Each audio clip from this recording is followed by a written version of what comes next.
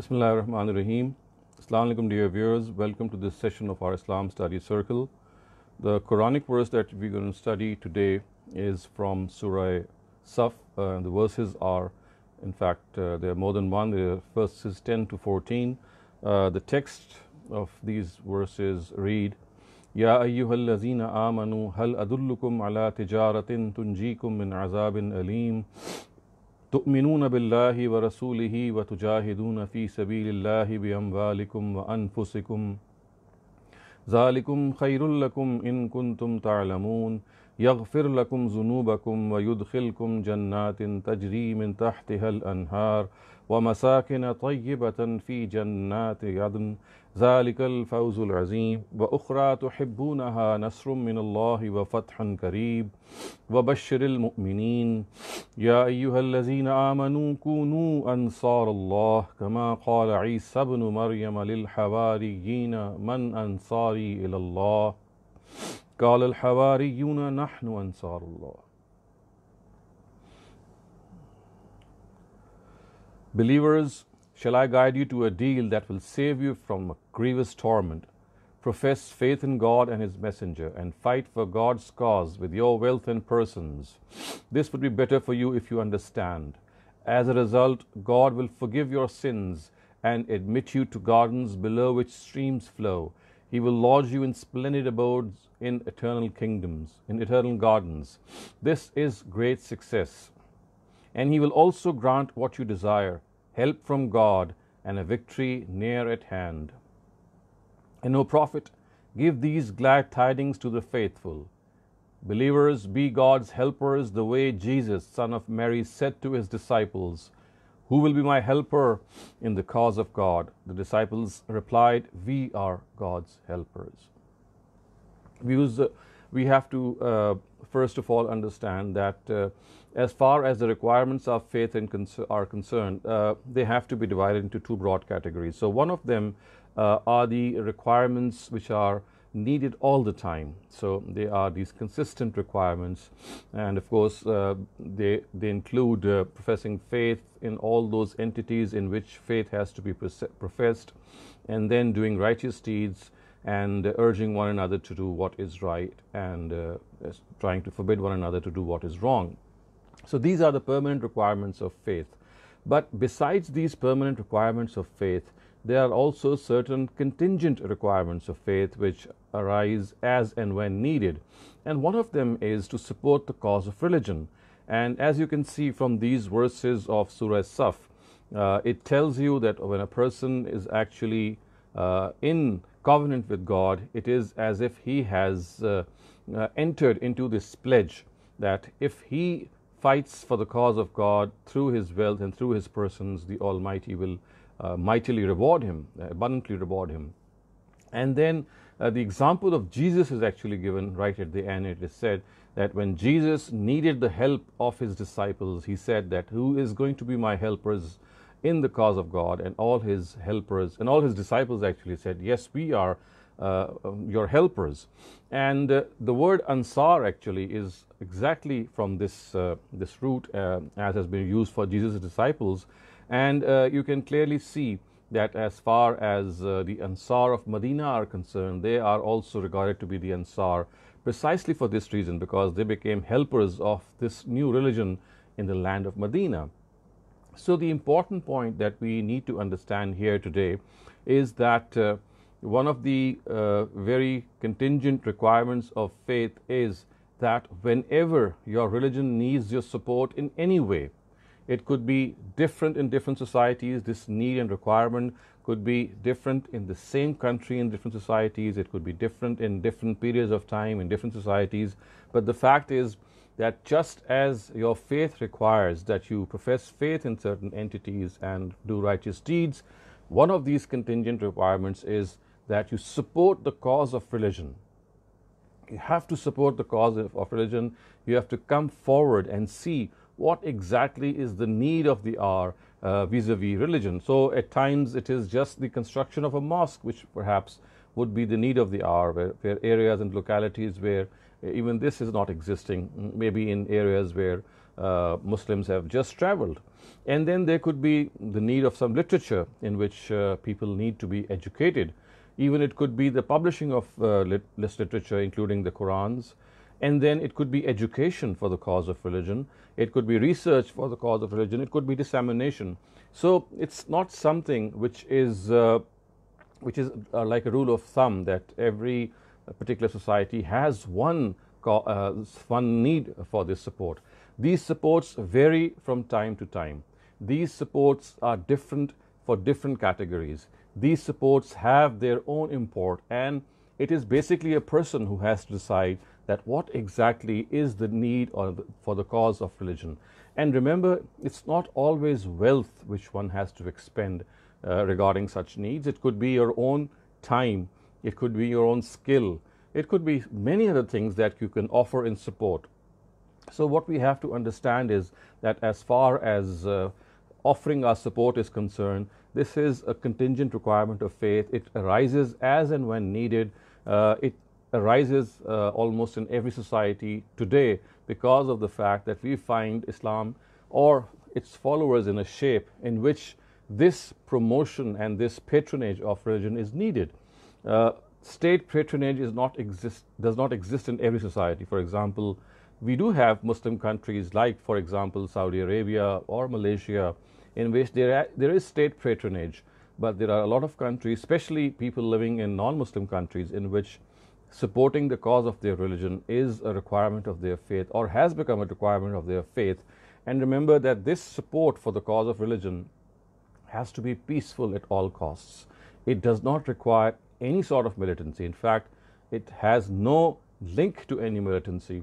And as far as this support is concerned, as I said, it varies from person to person, but it's a question of realizing this. You see, it's not just praying in the mosque and fasting and doing Hajj or doing charity, doing good deeds and practicing righteousness that is sufficient. This is a very important aspect which many of us have forgotten. It can be rightly termed as a forgotten requirement of faith, that whenever faith needs us, of course God could have done on His own as far as dissemination is concerned, as far as the patronage of religion is concerned. He has actually left it to us to test us. So something which belongs to God, something which He could have easily done for Himself, He has actually left it to us so as to see whether we do our bit or not.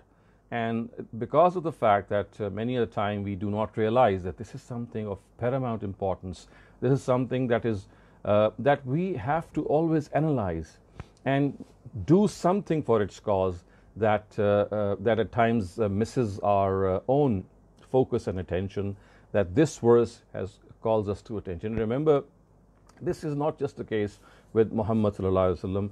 As you can see, Jesus and before him other Israelite prophets, and of course even before him other prophets, all they call people towards faith. And because faith, its patronage, its dissemination, its education is through human hands, so therefore God wants us to use our own abilities, our own capacities for this very purpose. And this of course is one of the trials of religion as well. So in today's times, we need to ask ourselves this question, that besides doing other and discharging other responsibilities of faith, are we also discharging this very important, this all-important responsibility of supporting the cause of religion? Are we involved in some activity which, according to our own assessment, is something that can be called supporting the cause of religion? And in the terms of the Quran, it is called nusrat. Nusrat in Arabic, of course, refers to help. And helping the cause of religion, doing something for the cause of religion, whatever we understand, is something which needs the support of religion, is incumbent upon us. And we must not lose sight of it. And because in current times we have almost lost sight of it, and we think that religion, the requirements of religion are few cut-out requirements, and we often forget that one of these very important requirements is to support the cause of religion, to do what we can. And it's like a sense of honor that we have for religion. If religion is something that needs our support and we are there and we don't realize that we are doing something, then of course this is something which would tell very badly on us. It's like showing ourselves to be people who don't have the honor and respect which our own faith deserves, and thus it's very important that we remember this message, this all-important message of the Quran. Next, viewers, we go on to the hadith part of our study circle. The hadith that we're going to study today has been selected from the Al-Jami al-Sahih of Imam Muslim, and its words are, it's reported by Abu Huraira. An Abi Hurairah anna Rasulullah sallallahu alayhi wa sallam qala إذا نظر أحدكم إلى من فضل عليه في المال والخلق فلينظر إلى من هو أسفل منه ممن فضل عليه. Again, it's a beautiful piece of psychological advice that any one of us would do well to actually gauge. So it says, Abu Huraira reported that God's Messenger sallallahu alaihi wasallam said, when any one of you sees someone who is blessed with more wealth and better physique, he should also see him who has lesser wealth and lesser physique. So as you can clearly see, viewers, that prophets of God, they are master psychologists as well. They not only guide people in their religious affairs, they also guide people in various conducts and various activities of life. And one of them is that we often feel deprivation. We feel this sense of deprivation when we see people who are better off than us, maybe people who are more wealthier, maybe people who are more attractive, more endowed in their physique. So look what the Prophet of God has told us. He says, okay, there are people who might be wealthier than you, and there are people who might have a better physique. But if this is the case, then look at people who are less wealthier than you, who are less attractive in physique than you, and then you realize that how blessed you have been. And if he has taken away something from you, then there are thousands of people who are lesser even in what you have as compared to them. So the important point here is to always count our blessings.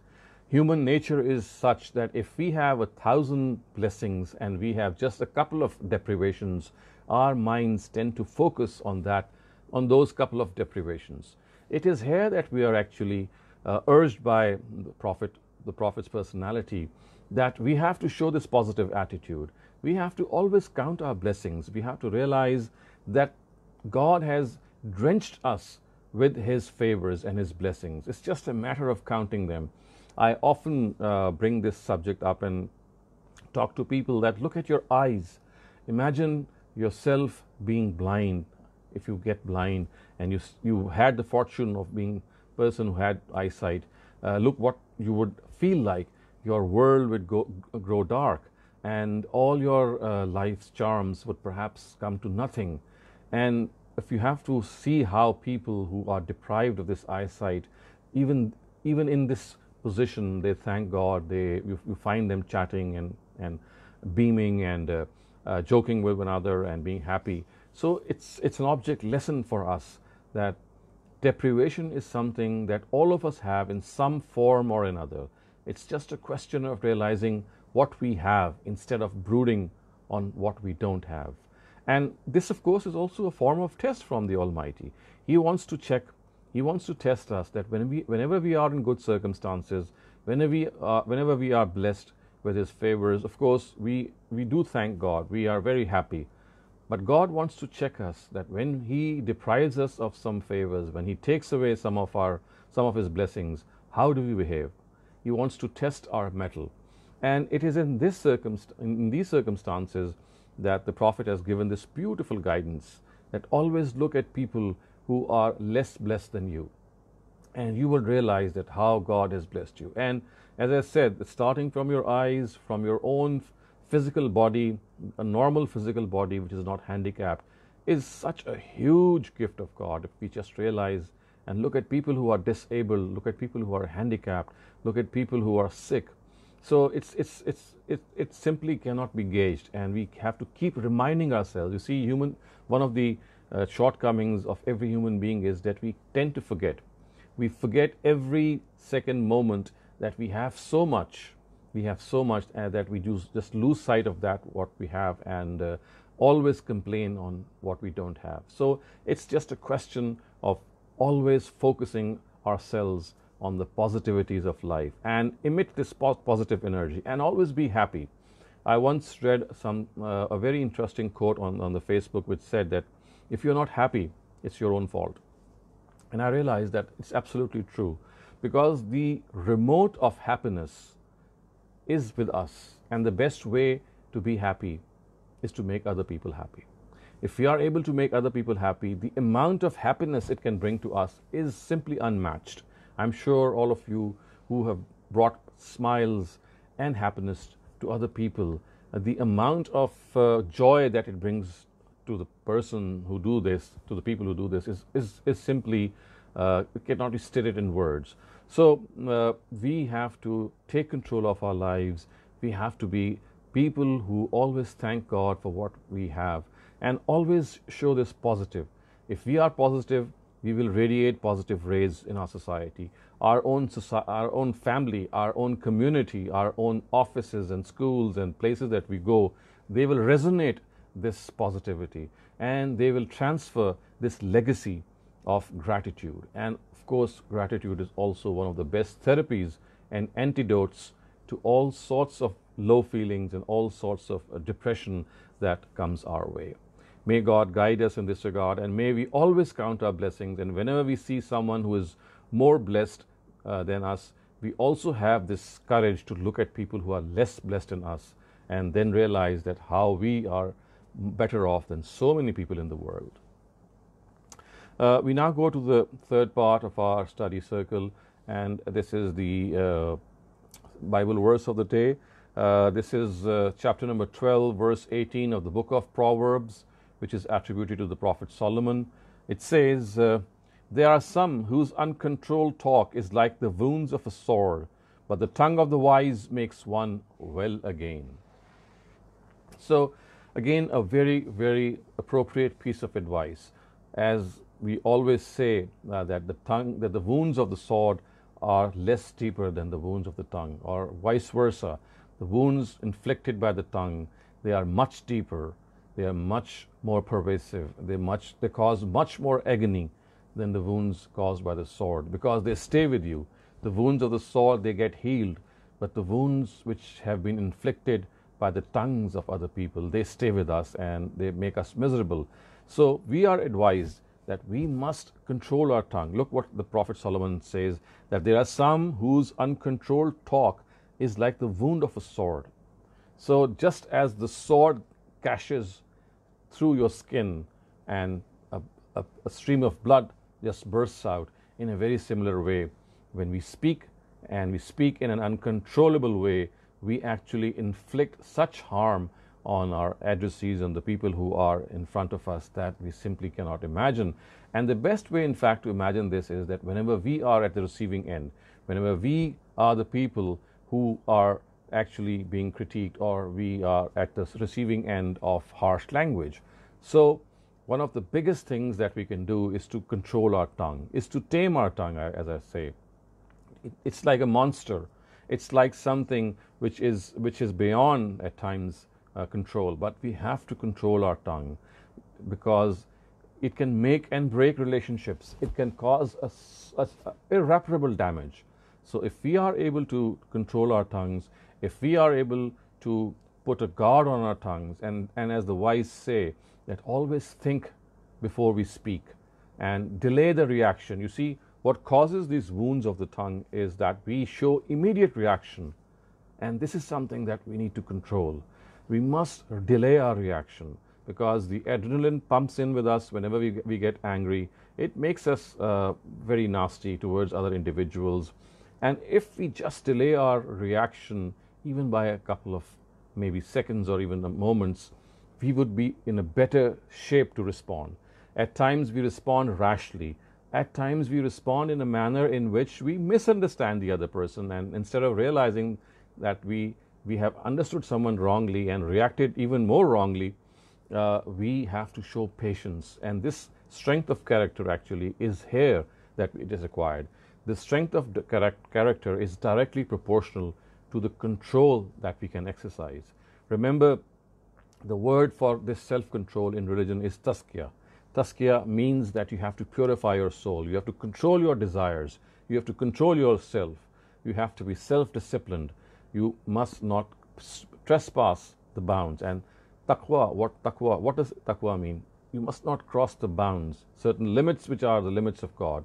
So if we have to be muttaqi, if we have to be pious, if we have to be people who are purified individuals, the first step is to tame our tongue, is to guard our tongue, is to stop before uttering any word, is to analyze that what I am saying, even if it might be true, it might have a wrong reaction. People might perceive it wrongly. So even the perception of something is very important. So you have to choose your words. The more wisely you choose your words, the more effective you can be. At times you can ruin your case by wrong words. And if your words are sweet and gentle, even a wrong case can be won. So we can see how important presentation is, how important controlling oneself is. And so with these words, we come on to the last part of our study circle, which is generally a discussion or a small topic that we discuss. And this time we have this thing before us. The topic is honesty really the best policy? Well, of course, this is something which is always under discussion. This has been always under discussion.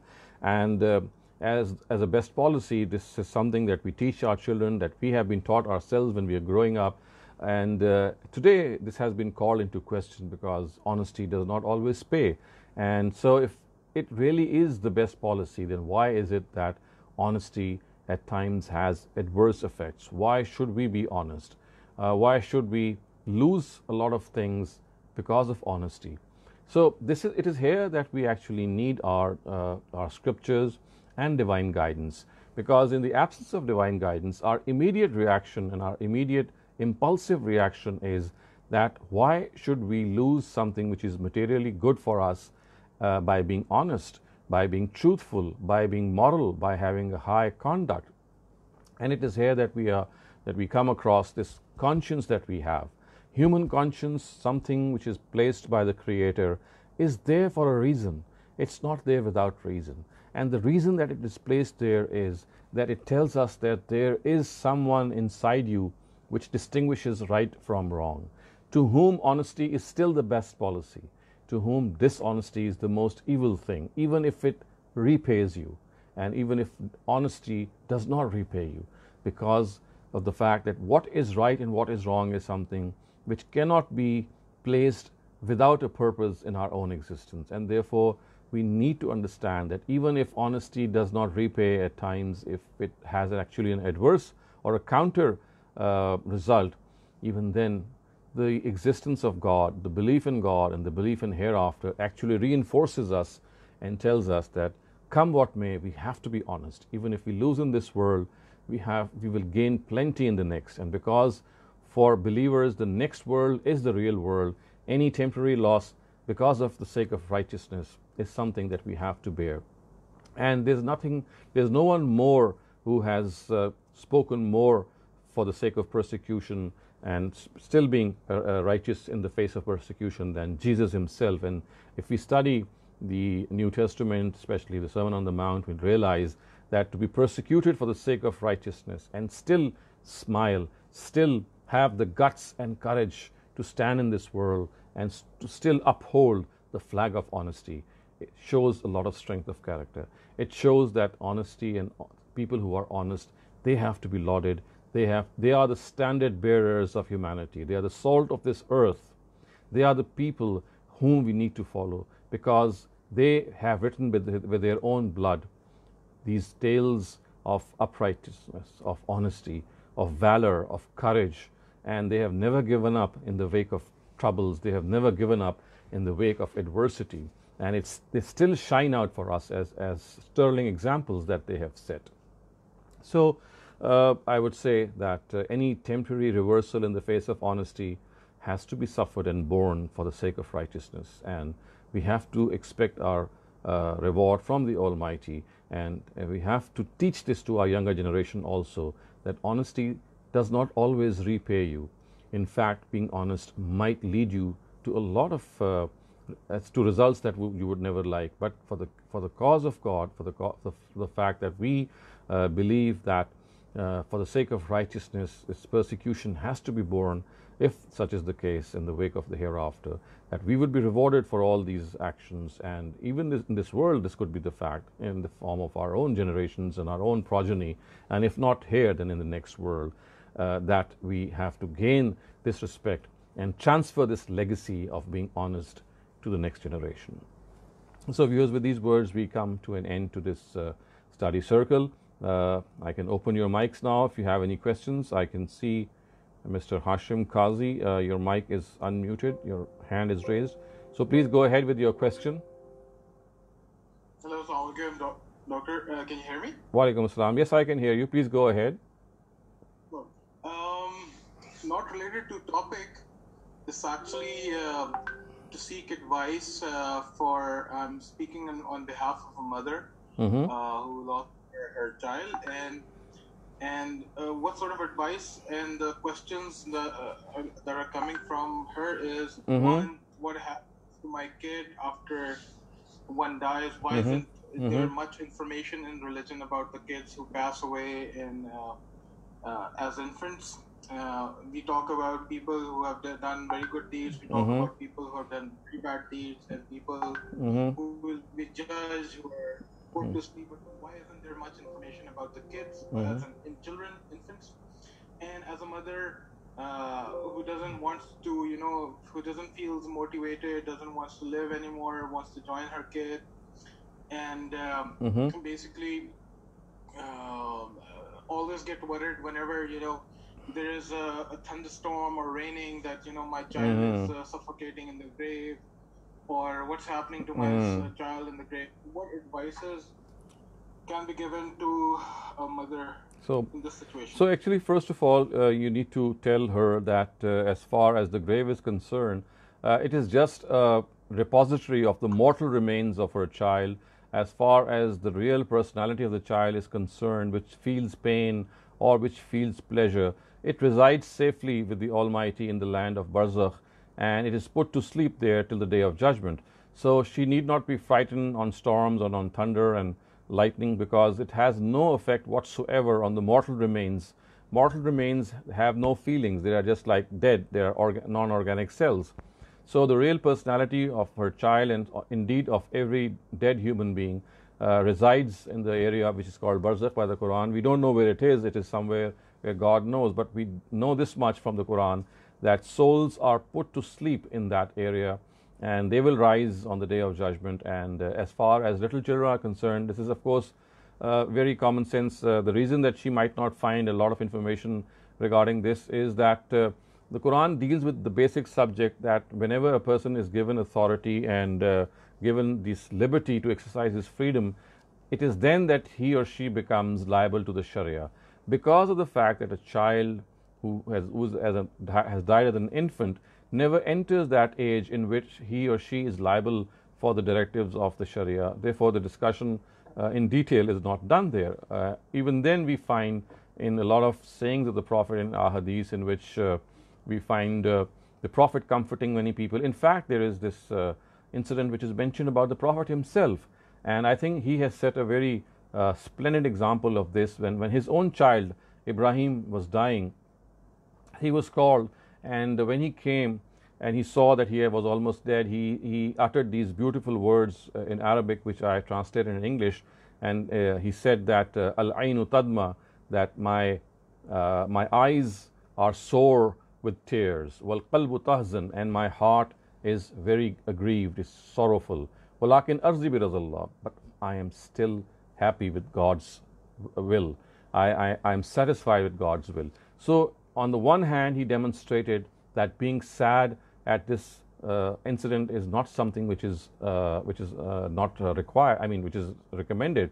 As human beings, we do get sad. We do get worried. Of course, we cry, and in fact, at times, crying is something which consoles us.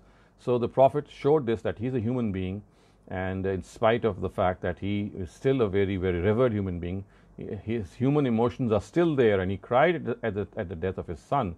But at the same time, he said that I accept God's decision, because there must be something good which perhaps I do not know. It is God's will. He wants to test me, and I'm ready for that. And the third thing that she perhaps needs to be communicated is that if we end up in the next world in paradise, then in all probability we will be united with that infant child, because he is or she's going to be in paradise because of the fact that he or she has done nothing which can make her ineligible for paradise. So if we have done enough good deeds to land us in paradise, we can always console ourselves and tell ourselves that this is just a temporary, we are just away from our child in a very temporary way. It's a temporary period. It's a respite which is going to end one day. So, and above all, we have to realize that God has created this world as a trial and a test for us. At times He tries us by taking away a lot of things that we would like to have, and at times He tests and tries us by giving those things to us. So we have to realize that the philosophy of life is that God has created this life as a test for us. We have to think that we are passing through this test and try that we pass through this test in a way that we pass in flying colors. Remember that God is someone who is always there for us. It's just a question of having that strong God connection. Because of the fact that we human beings, we earthlings, have a weak God connection at times, that we lose heart, we get disappointed, we don't realize that the amount of mercy that the Almighty has for us and the amount of love that He has for us is unimaginable, it's unfathomable in fact. So I think that these are some of the words of advice that you can give to that lady who has just lost her child. Okay, thank you. One small question regarding the verse. Is there any publication which specifically talks about the need of religion, explains the sort of situations where we have to participate in the cause of religion? Is there any publication on? So yes, you'll find that in one of the chapters of the book Mizan, which is available in both languages, Urdu and English, and in the chapter which is called Requisites of Faith, in which some permanent requirements of faith are mentioned, and then there are certain contingent requirements of faith which are mentioned. So among other contingent requirements, for example, is the fact that we have to be just come what may. We have to be the standard bearers of justice, even if it is against us. We have to be not only just to our own people, but be just to our enemies also. And so this is this small chapter which is just after the requirements of faith, the permanent requirements of faith, in which you can study and get to know something more about it. Yeah. Regarding lying, the honesty is the best policy. I do agree that by and large, you have to be honest in all matters of life. But sometimes there are small petty things where your kid can get upset, or you can have a argument with your wife. In that case, even you have to be like fully honest mathematically. So that's an exception. Of course, when we are talking about honesty, we are speaking of certain specific circumstances. But for example, when we are trying to calm a child and we actually make him say that, okay, when tomorrow comes, I'll give you this and this, just go to sleep now and don't bother me. This is like just deferring the situation and putting the child to sleep. So here honesty is not required. Of course, this is not a place in which honesty is something to be fastidious about. Honesty has its own venues, and we all know when it is required.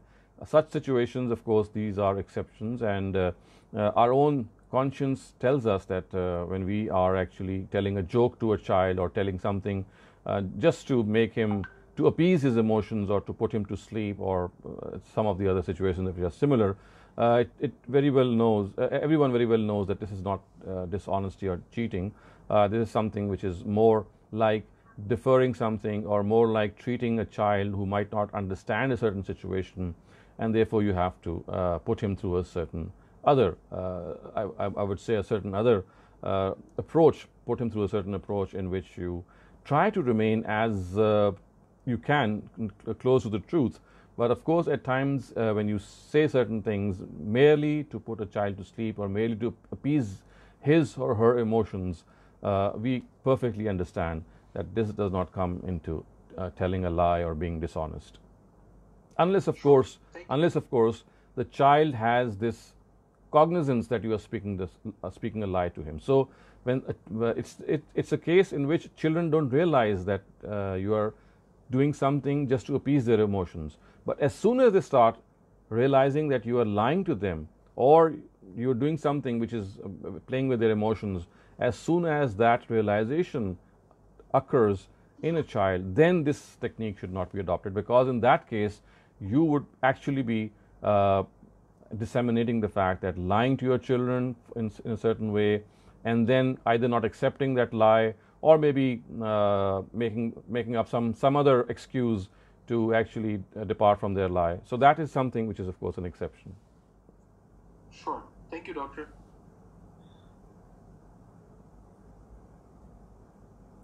Okay, so I see no more hands being raised, and so we come to an end to our study circle, and hope to see you all again, inshallah, next week at the same time.